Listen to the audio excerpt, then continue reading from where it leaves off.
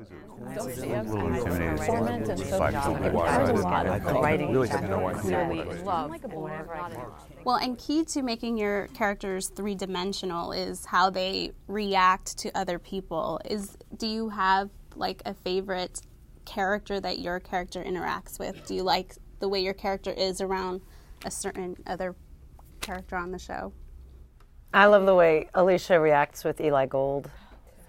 Because, I mean, Alan Cumming is a dear friend of mine anyway, and it's so rare that we get scenes together. But when we do, I think she's constantly shocking him in ways that makes her laugh, because to her it's so not a shock. But he's so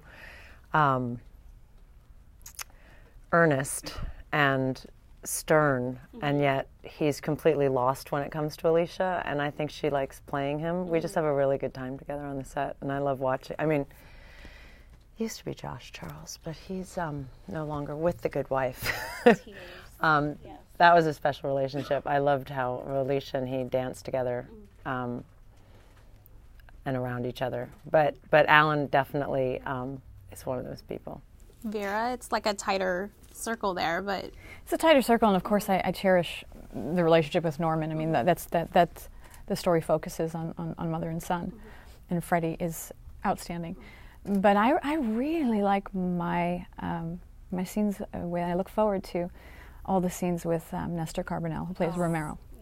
And I think this is what I respond to your character so much. I think when you were talking about the fact that he doesn't talk much, I'm thinking, what? He talks all the time. I'm thinking, what's so beatific about your character, what's so beautiful is that there's so much that's unspoken, and subtextually your character is so rich, and and that's where and with Romero it's that similar relation. There's so much that's unspoken, and there's so much subtext. It's just drenched with subtext, and there's this magnetism. And yet they're opposites. So I think that one, Romero. Jon?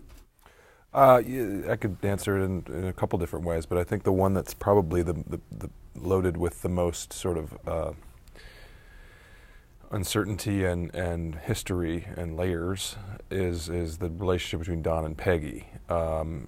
It's come so far from the beginning of the show to where it is now, and yet it's still can surprise you with its anger and meanness, its tenderness, and its vulnerability. I think that's probably the deepest relationship that Don has with anyone on the show, and it's a work relationship. There is no family really to that. There's certainly no sexuality to that. There's nothing there other than two people who believe in each other's creative abilities and talent, and yet have a hard time being in the same room together sometimes.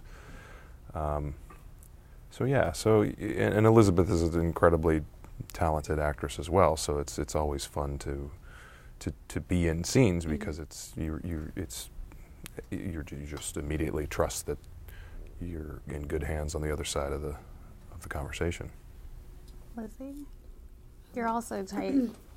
Yeah, well, obviously with Michael Sheen, because it would be a nightmare if I didn't like being in scenes with him.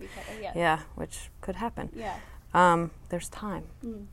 But he and I are very much on the same page when it comes to keeping this relationship between Masters and Johnson, this kind of nebulous, undefinable thing from moment to moment.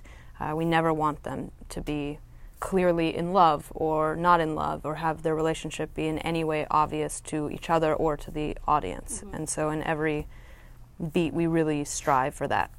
But beyond that relationship, I really like working with Julianne Nicholson, who plays DePaul. She's ridiculously talented and just a wonderful girl, but on top of that, her character has cancer, and we go much deeper into that in the second season, and she's one of those actresses that the lines are so blurred between what's real and what's not, that now when I see her, it's just kind of like difficult not to cry, because she's so just like this And she carries herself like she's so strong. She's amazing. Yeah, she's amazing. But she's also, you know, she's strong, but this kind of just vulnerable. This wound of a woman. When she breaks down, there's not, you know, there's something very, very tough to watch when somebody that strong breaks down. And I don't know anybody who does it better than she does.